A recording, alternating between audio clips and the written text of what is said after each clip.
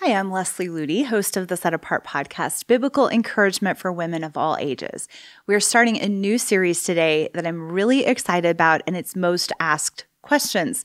So all of the questions that you have been asking me over the years, things that I've heard as I've interacted with women of all ages, questions that have come in through books that I've written or other podcast episodes that we've done, I've sort of compiled those into some of the most commonly asked questions or things that we struggle with as women, and just applying biblical truth to those areas.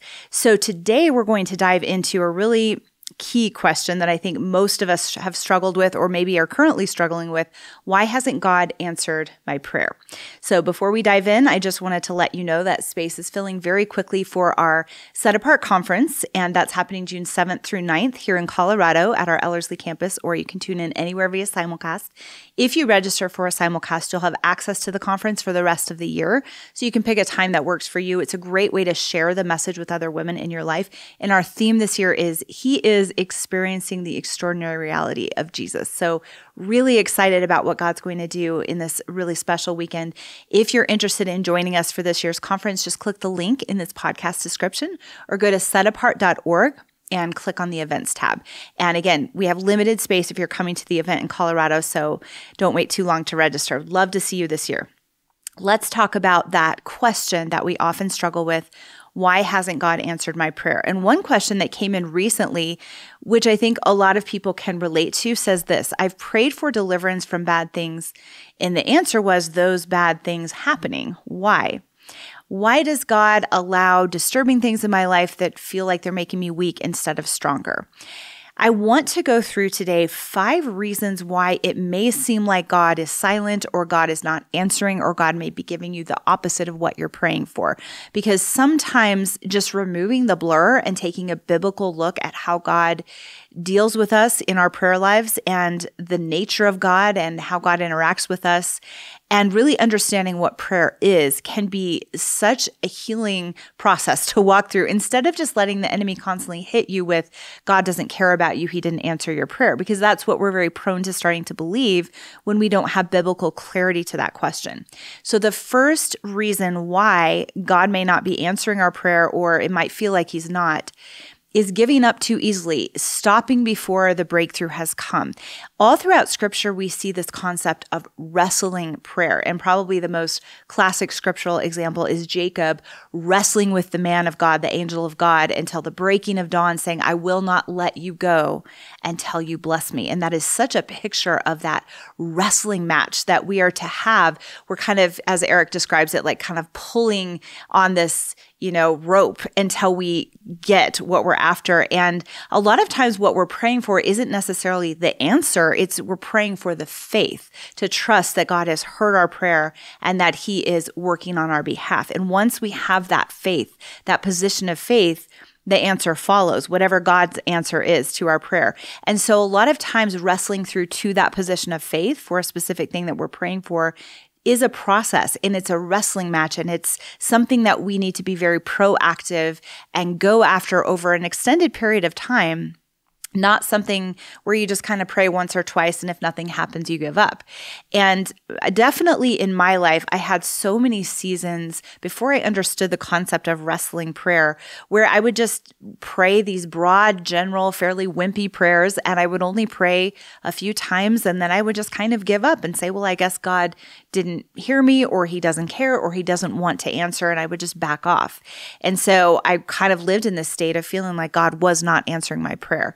The scripture that really changed my perspective on persistence and continuing to go after that answer, even if it seems silent at first, even if heaven seems silent at first, was the story of the Canaanite woman who was following Jesus. So he's walking along, he has his disciples with him, he has a huge crowd with him, and here's this woman who wasn't even of the people that Jesus was there to speak to. She was an outsider, and she came and she was desperate because she knew that Jesus was the answer to her most desperate need. And that was her daughter was severely demon possessed. And no doubt she had tried a lot of other solutions. She had She had tried everything. As a mother, I can say if you had a child in that kind of situation, and we don't know all the details, but you would try everything you possibly could to see your child set free from that kind of situation. And she knew that Jesus was her only hope. So she began to follow him and cry out after him and make a lot of noise and cause some people to get irritated with her. And Jesus was completely silent at first. It seemed like he didn't even hear her or acknowledge her, like he was ignoring her. I think a lot of times we feel that way when we're first starting to bring our requests before God. God, can you even hear me? Why does it feel like you're so silent? She continued to cry out after him. She didn't let that silence deter her. And it was even to the point where the disciples were saying, could you please send her away? They were saying this to Jesus. Please send her away because she's crying out after us, meaning she's very annoying. And Jesus still does not answer, does not acknowledge, does not say anything. And finally, he acknowledges her and allows her to come and present her request. But even then, he says, I was only sent to the lost sheep of the house of Israel. So she cries out for help. He says, basically, I can't help you. I wasn't sent to help this group. I was only sent to help this group. And her answer is not like, well, I guess, the answer is no, I tried. Her answer is, yes, Lord, but even the little dogs take from the crumbs that have fallen from the children's table, because he says, it's not okay for me to take the bread that was meant for the children and throw it to the dogs, which, that kind of answer, you would think somebody would get insulted. Instead, she just said, can I please have one of the crumbs that falls from the table? And instead of saying to her, woman, you are being very annoying. Why don't you just be quiet and leave me alone? He says, woman, great is your faith. And then he heals her daughter. And what an incredible picture of the kind of persistence that we need to have in our praying when we know we are praying something according to the heart of God, a burden that God has given us, or something that is according to Scripture, the nature of God. Say maybe we're praying for someone who is unsaved, somebody who does not know Christ, or someone who is veering away from truth. We know that it is in accordance with God's will to wrestle in prayer for that person. And that is the heart of God, is to rescue and to redeem that person's life. And even though there's a huge battle over them and the enemy's after that person too, we know that we can pray with persistence. We can wrestle in prayer. We don't need to just say, well, it doesn't look like God's answering. I guess I'll just give up. God is asking us to continue to seek and knock and be persistent and wrestle. The other thing that goes along with this is learning how to pray specifics and also pray until the breakthrough comes. So praying specific means don't just pray these broad, general, wimpy prayers, which is like, Lord, I just pray that you bless my life or help me in general. But if you have a specific burden, a specific need, bring that specific need to God. And people will tell you sometimes, well, don't pray specifics because that will weaken your faith if God doesn't answer that prayer. It's a lot safer to pray these broad, general prayers where you can't really tell if God's answering or not, but just hopefully he's hearing you. It's actually praying specifics, when I finally began to have the courage to do that, built my faith, because I recognized, wow, I can see God actually answering specific things that I prayed and specific things that I laid before him. It doesn't always happen right away, which is why we need to wrestle until the breakthrough comes. Charles Spurgeon said this, there is a general kind of praying which fails for lack of precision. It's as if a regiment of soldiers should all fire off their guns anywhere. Possibly somebody would be killed, but the majority of the enemy would be missed. It's a great picture of how so many of us pray. It's just kind of throw it out there and hope something sticks. And yet, if you study the pattern of prayer in Scripture, it's praying with persistence, with diligence, with that wrestling spirit, and praying specifics. And praying specifics will build our faith if we are consistent in doing that. We had a season, Eric and I, where we felt very weak in a lot of areas of our life. And we wrote down a list of those areas and we started to pray every single day with persistence, wrestle in prayer for victory in those areas until we knew there had been a breakthrough. It might have been a breakthrough in our faith where we just had the confidence that God was working and we didn't need to constantly keep bringing it before him, or we actually saw a physical change or a circumstantial change in something that we were praying for. Ian Bounds has many great classic works on prayer. One of my favorite quotes of his says this, he prays not at all who does not press his plea. Our praying needs to be pressed and pursued with an energy that never tires, a persistency which will not be denied, and a courage that never fails. If you don't feel like you can pray that way, my encouragement to you is to ask God to infuse you with that wrestling spirit of prayer and go to the Word of God and look at the way Jesus asks us to pray. Look at the pattern of prayer in Scripture, and you will be inspired to realize that broad, general, wimpy praying that gives up after a time or two is actually not the biblical way to pray. And it just gives you a whole new vision for that wrestling in prayer. Now, what if we don't know what answer God wants to give? How can we be specific and persistent if we're not really sure God wants us to ask for these things or if he really wants to answer? I would encourage you to consider the fact that God repeatedly asks us in Scripture to pray without ceasing, to pray continually, to pray earnestly, and to pray proactively. So when we wrestle in prayer, some people feel like it's being pestering towards God or being presumptuous, but we are actually praying in obedience to him when we wrestle in prayer. 1 Thessalonians 5:17, pray without ceasing. And then you can look in Luke 18, where he talks about a parable specifically about prayer, where he says, Men ought always to pray and never lose heart. There was in a certain city a judge who did not fear God nor regard man. Now there was a widow in that city, and she came to him saying, Get justice for me from my adversary. And he would not for a while, but afterward he said within himself, Though I do not fear God nor regard man, yet because this widow troubles me, I will avenge her, lest by her continual coming she weary me. Then the Lord said, Hear what the unjust judge said, and shall not God avenge his own elect, who cry out day and night to him, though he bears long with them? I tell you, he will avenge them speedily. Nevertheless, when the Son of Man comes, will he find faith on the earth? Will he really find faith on the earth? Is what it actually says. And that's a very challenging story, because here's this parable of a widow going to a judge over and over and over again until he finally says, okay, I'm going to grant her request so she will not continue to come back. And he's saying, if an unjust judge would respond that way, how much more our Father in heaven, who loves us and sacrificially gave everything he could give to redeem us. It says in John 16:23, Most assuredly I say to you, whatever you ask the Father in my name, he will give you. Until now you have asked nothing in my name. Ask, and you will receive, that your joy may be full. That is kind of a baffling scripture right there, to realize, wow, he's saying we have asked nothing in his name. Ask and receive, that our joy may be full. There's also another parable that Jesus tells where the friend comes at midnight and another friend's in bed and he doesn't want to get up and lend him bread, but the friend keeps knocking at the door saying, a neighbor's come to visit me. I think it's a neighbor or a relative, and I have no food to give this person, so I need you to lend me some. And finally, because of that consistent knocking and persistence, the neighbor gets up and gives him what he needs.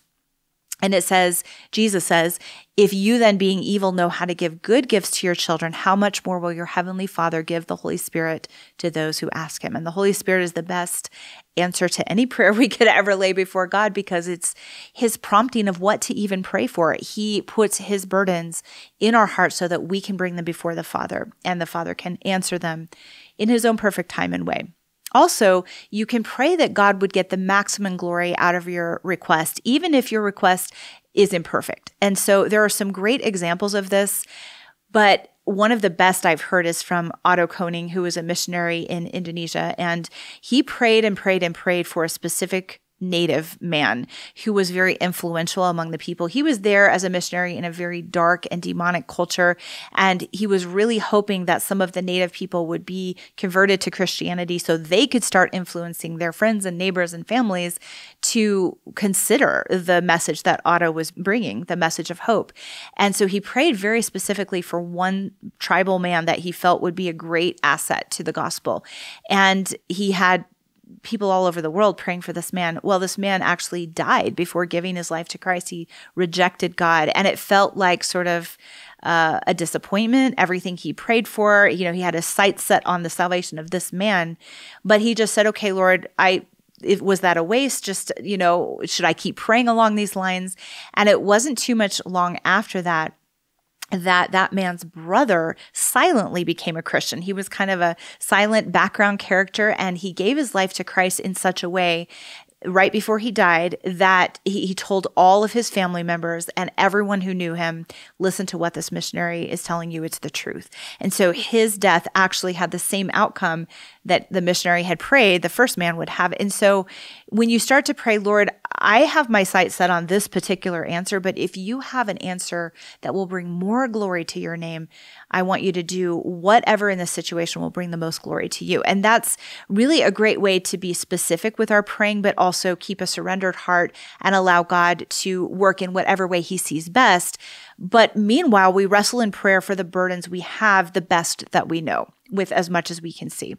We wrote a book called Wrestling Prayer. So if you'd like to go deeper into that concept of wrestling and not just giving up after the first or second time that you pray, that would be a great book to read. Second principle of why we feel like God doesn't often answer our prayers, or maybe heaven feels silent, is maybe because we have breaches in our lives. We have habitual sin. We have a gap where the enemy can get through. And Corrie ten Boom talks about this concept of closing the circle. She talked about how her nephew Peter was praying very diligently for his friend, and his friend just continued to have the same problems over and over and over again. And even though the friend said he wanted to be set free and he was asking and crying out to God for an answer, it wasn't until they met with this young man and they asked him to confess any unconfessed sin or habitual sin in his life that she said the circle was closed and the enemy could no longer keep coming back in. And we need to have that concept of the closed circle around our lives as well.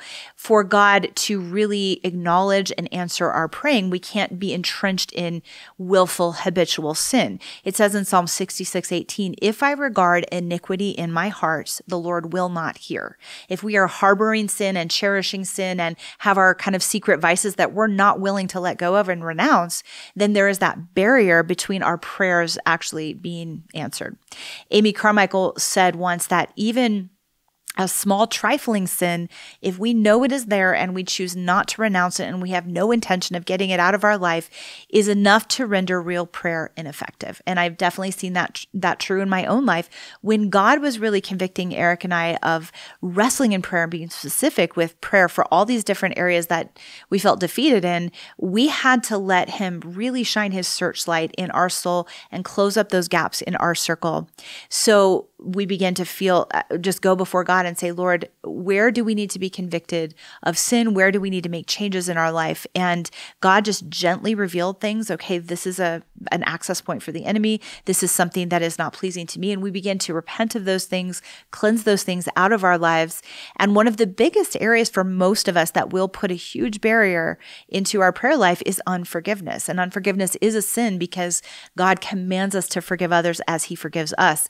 And so even Eric and I, people we thought we had forgiven, but we're still kind of holding on to that bitterness, went through that process of laying down that unforgiveness and freshly, by the grace of God, fully forgiving those people. And it made a huge difference in seeing answers to prayer in our life. It says in Matthew 6:18, Jesus says, if you do not forgive others their sins, your Father will not forgive your sins. So that's a very serious reason why sometimes our prayers don't seem to go any further than the ceiling.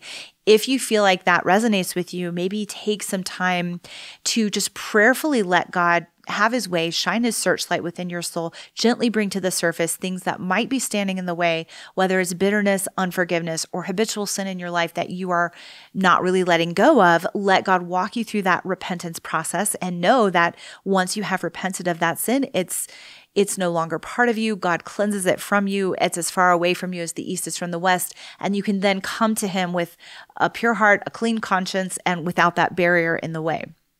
The third principle is understanding the concept of what Eric calls the two-sided ticket. Now, he has a whole message on the two-sided ticket, which I think you can find at ellerslie.com, but it's basically the principle that God often answers our prayers just not in the way we expected. And sometimes the side of the ticket we're seeing is not the side we wanted to see, but it's because he has a higher purpose. He has something even better that he's doing. It's not because he gave us a lesser version of our hopes and dreams. It's because he has something even bigger that will bring even greater glory to his name. And so our job when we get the ticket that says, okay, no, or wait, when we were expecting a yes, when we flip it over, if we could flip it over, we see I am doing something so much bigger than you can ever dream or imagine. Corrie ten Boom is a great example of this. She prayed and prayed and prayed that God would not send her to Germany and she would not be put into a concentration camp, especially a German concentration camp, because she was found out for harboring Jews during the Second World War in Holland. And they, of course, the way they punished people in that time, the Nazis were ruthless, and they would put these people who were just trying to help the Jewish people into concentration camps, and they would be subject to torture and death. And she prayed, God, please deliver me from that. And God's answer was different than she had prayed for. He allowed her to be put into a German concentration camp, and he allowed even a lot of her family members to die. And her sister, who was her closest friend throughout that whole experience, died in the concentration camp. But God began to reveal to her as she was miraculously released, and God began to open an amazing ministry for her after the war, that she never would have had the ability to speak into the lives of hundreds of thousands of people the way that she did if she had not had that concentration camp experience. And she often would read the poem, which is called the Tapestry poem. And it's just very short, but it captures this principle. My life is but a weaving between my God and me. I cannot choose the colors. He weaveth steadily. Oft times he weaveth sorrow, and I in foolish pride forget he sees the upper and I the underside. Not till the loom is silent and the shuttle cease to fly will God unroll the canvas and reveal the reason why. The dark threads are as needful in the weaver's skillful hand as the threads of gold and silver in the pattern he has planned. He knows, he loves, he cares. Nothing this truth can dim. He gives the very best to those who leave the choice to him. And that was the story of her life. She looked back and realized she was able to speak to prisoners. She was able to speak to people who had lost family members. She was able to speak to people going through horrific experiences because God allowed her to go to the concentration camp. He was giving her that two-sided ticket. You're asking for this, but I want to give you something even better. So keep that in mind if it feels like maybe you're getting a different answer than what you've been praying for. Number 4, we need to learn how to separate the enemy's work from God's work in our life. And we've done episodes in the past on fortification, on resisting enemy attack. So I'm just going to touch on this really briefly. But it's really easy for us to confuse the enemy's attack with God just doing bad things to us or giving us things that bring us weak, make us weaker versus stronger. In reality, a lot of times that's the attack of the enemy, but the enemy wants us to blame those attacks on God and push God away as a result. But the Bible gives us a very clear directive when it comes to enemy attack, and that is to resist the enemy. We are to submit to God, as it says in James, but resist the devil. And a lot of times we don't resist the devil. We accept everything that is thrown at us as coming from God, when in reality, we need to define the difference. What is an attack of the enemy and what is being allowed in my life by God for a higher purpose? Like Corrie ten Boom, she didn't look at the concentration camp as a work of the enemy, even though the enemy was very much a part of what happened in the concentration camp. God had a higher purpose and his grace was there. And through that experience, she gained greater spiritual strength. But there are other situations where the enemy is just hindering and thwarting, and that's something we need to resist. During Paul's ministry, the Apostle Paul, he talked about being hindered by Satan from a specific purpose that he was trying to accomplish. That's in 1 Thessalonians 2:18. And that word hindered means to impede or detain or to cut into. So the enemy's goal is to put barriers in our way. If we're heading towards something that God has called us to, put a lot of roadblocks in our way and cause us to get frustrated and want to give up. One of the areas that the enemy most hinders me in is discouragement. A lot of times, right when I'm stepping into some new form of ministry, I'll get hit with this huge amount of discouragement, and I'll have to stop and recognize this is an attack of the enemy. I resist it in the name of Jesus, in my position in Christ, and not accept it as just like, well, I guess God's just allowing me to wallow in discouragement right now. I see it as an attack of the enemy, and I resist in the power of Jesus' name.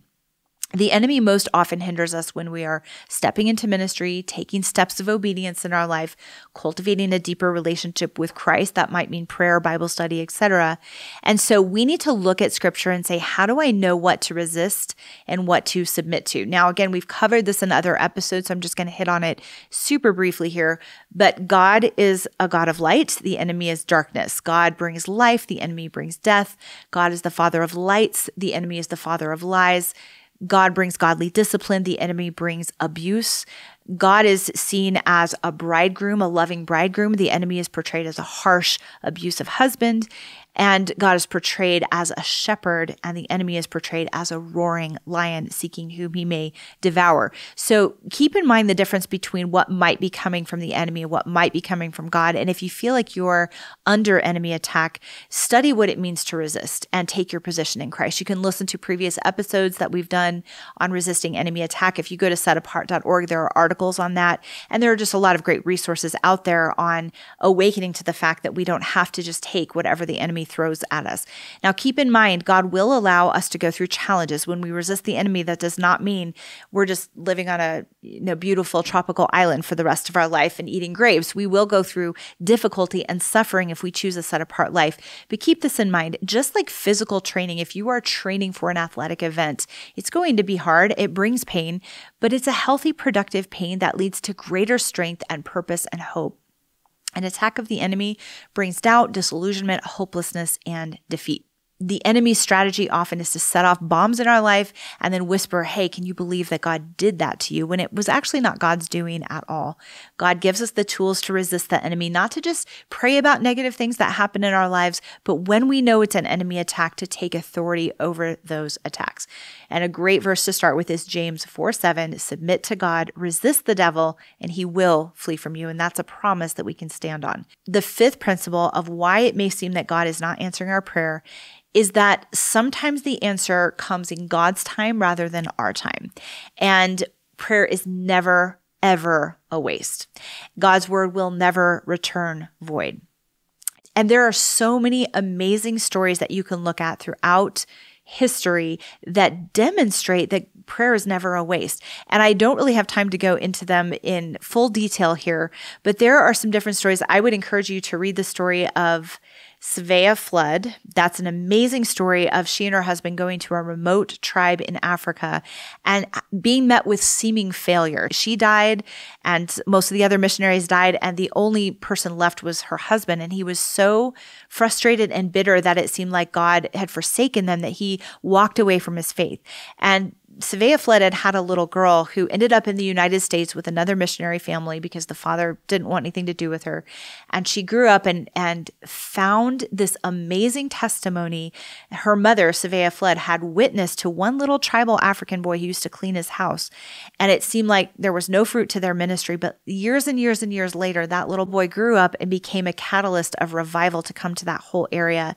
And revival broke out, churches were formed, and she was able to see the fruit of her parents' ministry decades after they ever went there. And she was able to share that with her father, who had become bitter against God.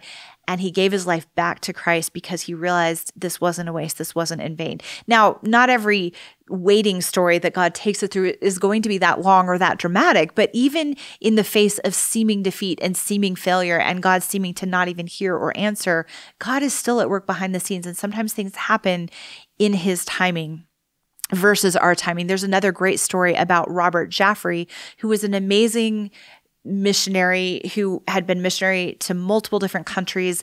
And towards the end of his life, he had a real passion and burden to reach the unreached people in New Guinea. They had just discovered all of these tribes that had never been reached with the gospel.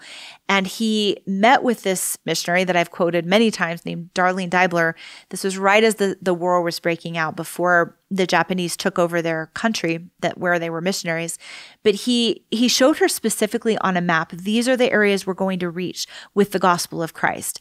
And this war will not hinder us. We're going to bring the gospel to these people. Well, then the Japanese took over and Darlene's husband was killed. She and her husband were the first ones to trek in there, but they couldn't continue their ministry. Her husband was killed in a concentration camp. All the missionaries that they had basically to reach those tribes, most of them died or were too ill to continue after the war. And Robert Jaffrey himself died. And so you would think, well, he had this whole vision. He showed her on the map. Were all his prayers for those people a waste? Well, Darlene went back to the United States, married a man who had a passion to go there, went back to that very area, and she was a missionary with her second husband there for 40 years and saw amazing fruit for the gospel. And so it was in the very area that Robert Jaffray had pointed at on a map. So just two little quick glimpses into missionary stories where you can just see so clearly that our prayers are never wasted, even though God's timing may be different than ours. A few last quotes that I want to give you about prayer just to encourage you. Prayer is never a waste.